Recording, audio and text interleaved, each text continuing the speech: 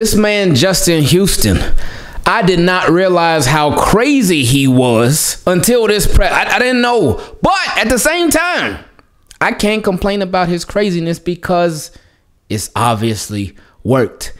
We are officially off of the bye week. I know Tuesday officially stopped, but no, today, since we finally got a Ravens presser with players, then we officially off for the bye week. Ravens football is back. We back to normal. Team, keep it clean.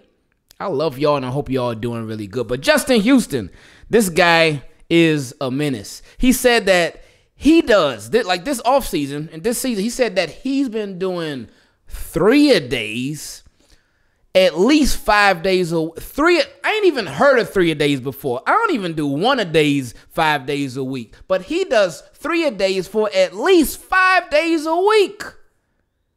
And I'm like, what? And he says sometimes he even does a 6-day too.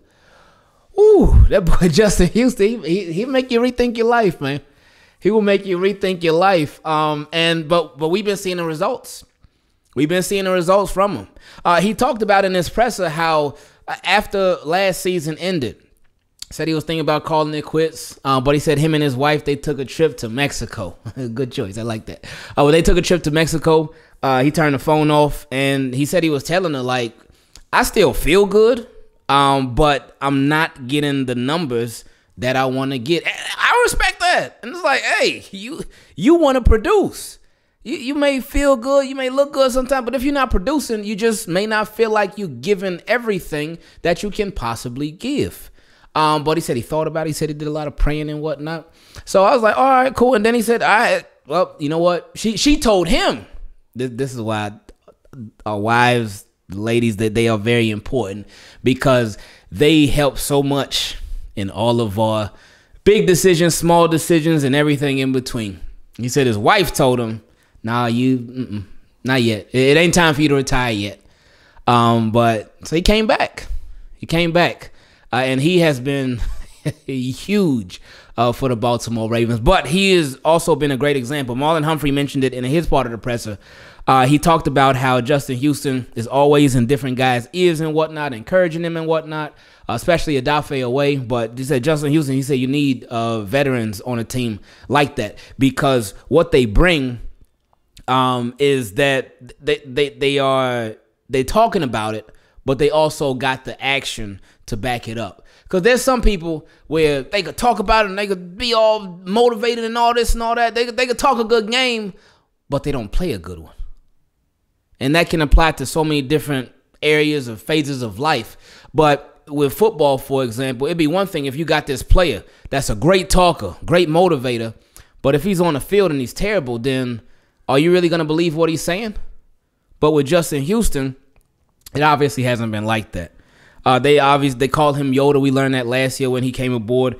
But he has certainly been such a big part of this team. He also talked about how his son motivates him.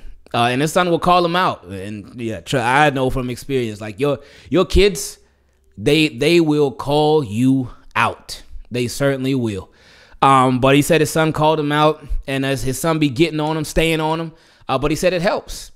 But he also talked about how he just has so much joy. And he said this is what it's about.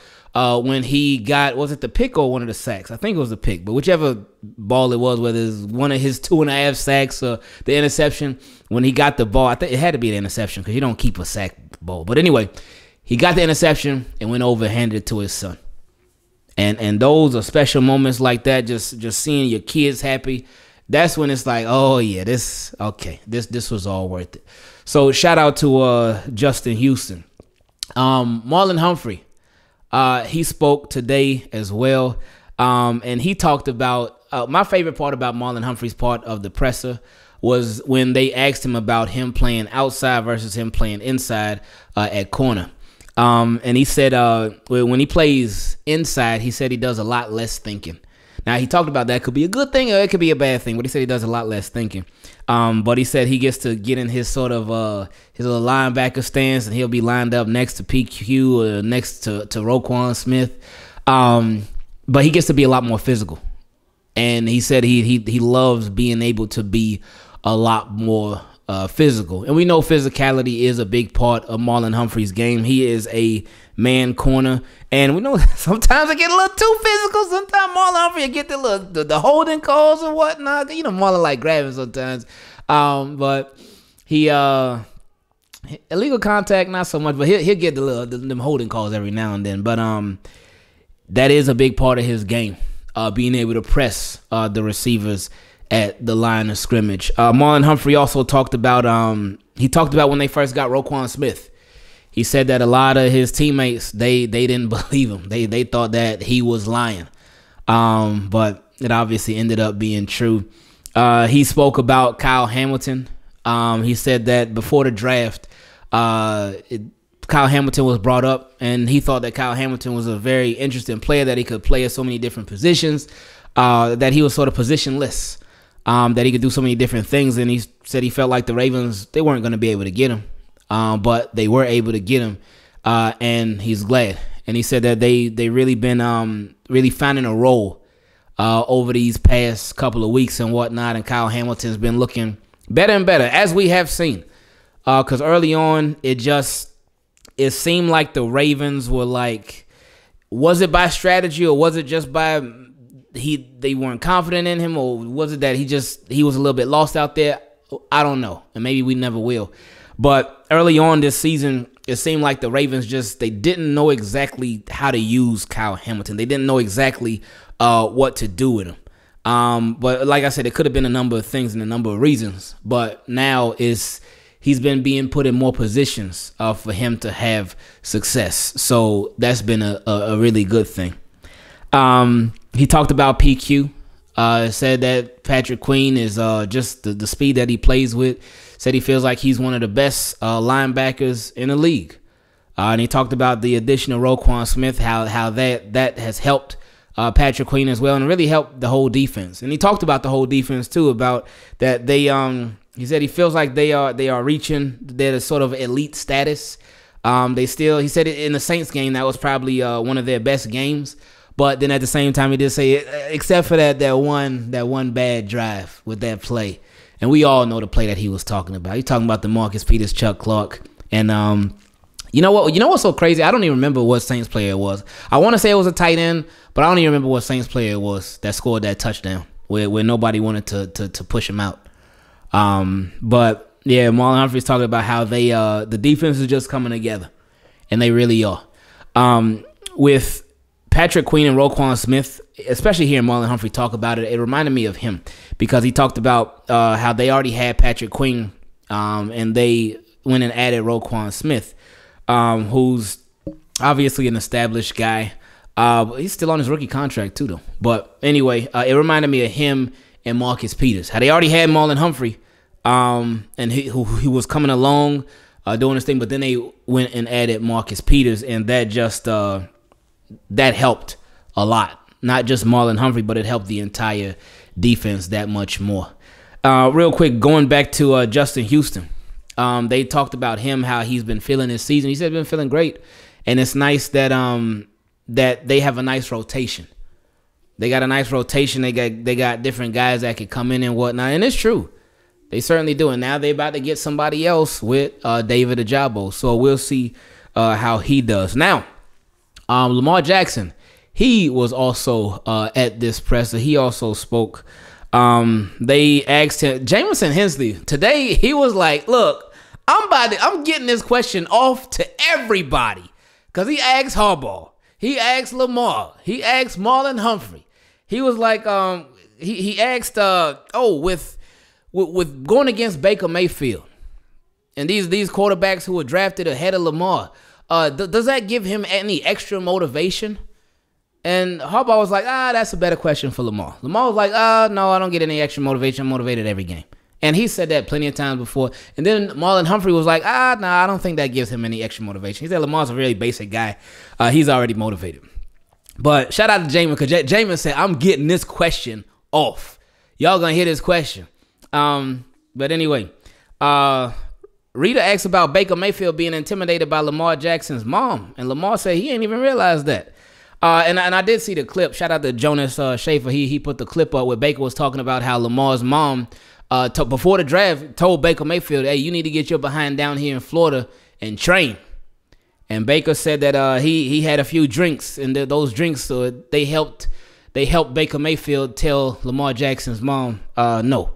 But whatever the story is behind that, who knows? But he said that with Lamar Jackson's mom, he said he can see why Lamar Jackson is so tough. You know, his mom don't play. So shout out to her. They also asked him, do you wish that the bye week? They asked this to Lamar Jackson. Do you wish the bye week didn't arrive with how the offense was playing? So how things were starting to seem like they were clicking a bit more, and things were really getting going, and offense and defense. But he said it came at a perfect time. He said the guys got to rest their bodies, and I mean, I wouldn't expect him to really say anything else. And that's whether the bye week was earlier, whether it's later. But this bye week for the Ravens, like, it actually did come at a really good time. Mark Andrews, with whatever he got going on, he did practice today, which was great. They said that the media portion he didn't practice, but later on he did practice, so that was good. But again, you're not sleeping on the Panthers at all. But at the same time, if he's gonna miss another game, okay, let him rest. Don't rush him. Don't force him. You got a lot of season left, and then of course you want to have the postseason left too. Don't rush him. You just got Charlie Kolar back. So we'll see, but you ain't got to rush him. You still got Josh Oliver. You still got Nick Boyle. So yeah, and of course Isaiah Likely. So yeah, you don't rush. So yeah, we'll see how that goes. And then Gus Edwards, he was at practice today too. So that was nice to hear. John Harbaugh spoke because he had his presser too. He was the first one. And he said that we'll see with Ajabo and Kolar if they if they play this week. He said we'll see. I think if they do play, I think they'll play Ajabo this week. I think he'll play a couple snaps, but I think they will have Jason Pierre-Paul inactive. I think they'll have Ajabo over him. But hey, we'll see. Won't know till we know. They asked Lamar, you've had a lot of success versus the NFC. And Lamar cut him off. He said, whoa, hold up there, buddy. He said that I don't even like questions like that. And he said that he just goes out there, whether it's NFC, AFC, or even a Canadian team, and just goes out there and tries to win. Simple as that. They also asked if the Ravens feel like they're trendsetters. Somebody asked Lamar if the Ravens feel like they're trendsetters when it comes to the run game. And Lamar did say, well, it is a copycat league and whatnot, because somebody who, I think, was it Jameson Hensley? Whoever brought up that question, they talked about how Justin Fields said that the Bears, they took a couple plays from the Ravens. But while Lamar said that the run game has been doing this thing, he said he still sees guys out there throwing that football around. So again, this was acknowledgement by Lamar, like, hey, we want to throw that ball too. But anyway, they asked him, I think, Rita asked him, how do you continue to spread the ball around? And he said by staying locked in on film, take what the defenses give him. And he said that it's not just him. It's also the guys, like the pass catchers and whatnot, working their tails off, getting open. So he made sure he gave credit to them. And he also talked about Drake. Because Drake, he was asked about Drake. He said it's been good, but it could be better. And he said they all have to stay focused and locked in. And that takes me back to Justin Houston, too. Justin Houston said, while the Ravens have been winning, which is great, and I appreciated him acknowledging this, he said, while the Ravens have been winning, which is great, he said they haven't been playing their best football. They haven't been, he said they have high standards, and they have not been meeting them yet. So that's a good thing because, and you never really want to settle. You know, you never want to settle. You always want to look for ways to get better, but especially in such a team sport like football. You have to find ways to get better in different areas, especially when you're struggling somewhere, especially if everything ain't running so smoothly, because with basketball, like one dude could dribble the ball up and down the court. They could inbound the ball. They could dribble at the half court. They could pull up, shoot a three. They could pull up to the 3-point line. They could shoot a three. They could drive it inside, shoot a or do a layup or dunk it, whatever. Do a jump shot. They got so many options that they could do, but they don't necessarily need the team to do it. I mean, while other guys are going to be guarding other people on the team in basketball, they don't need the team to go from one end to the other. In football, you do. You do. It takes so much from other people for things to work. And it's a lot easier for it to fall apart than it is in basketball, for example.